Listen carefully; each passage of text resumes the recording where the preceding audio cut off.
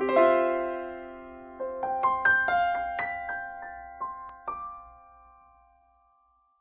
a South Sider from Chicago, South Sider. Grew up in Flossmoor, Illinois. Lived in a middle-class family, just anywhere, any place, USA. Nice street, nice neighborhood, nice people. I was a long-time smoker.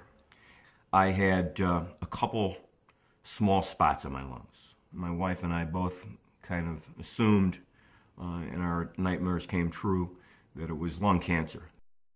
My diagnosis is stage 4 metastatic lung carcinoma, non-small cell, meaning I'm terminally ill.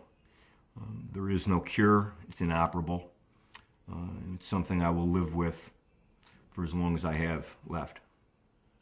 I was having a cup of coffee and a cigarette, and my doctor called and he said, "You have a couple spots on your lungs." And I got off the phone with him and proceeded turning on Pavarotti and closed my eyes and I'm usually not very emotional when I talk about this, but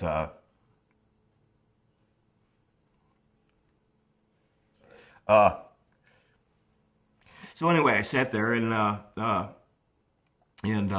I guess reflected on it and shook it off. The first person I told was my wife. I'm a motivational speaker. I mean, I was going to PMA this thing right out of my body. Well, it doesn't happen that way, but it doesn't mean that you can't be positive either and be a positive influence, and I think I was on my family.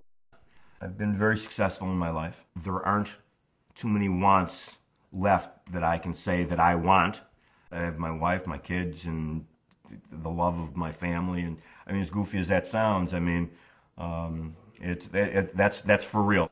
My wife and I had a very philosophical conversation the other night. When I die, I'll be at peace and she'll be alone. That's horrible.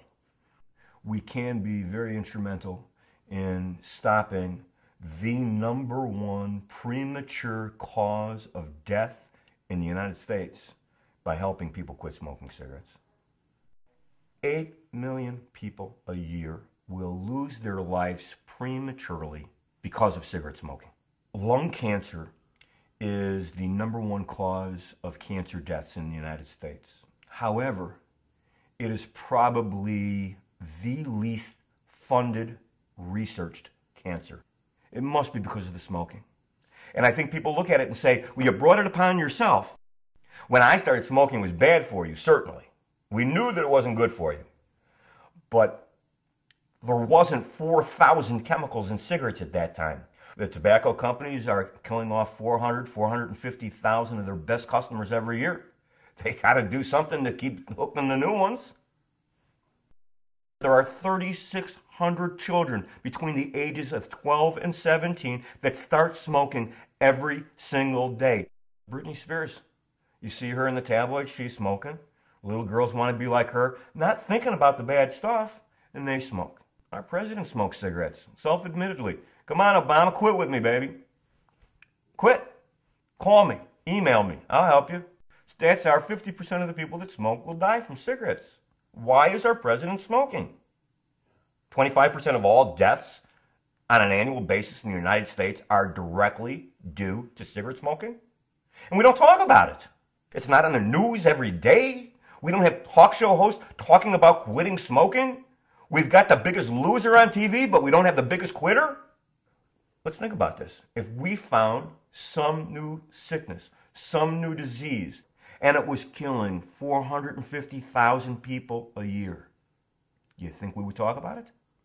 It's almost like we accept it. There's nothing that's making this go away. This will kill me. I'm dying. While I'm here, if I can help 1 person, 2 people, 100 people, 1,000 people, the more the merrier, great. But you know what? Let me help 1 person. Let me help 1 person get through their cancer diagnosis, showing them that life doesn't end with a cancer diagnosis.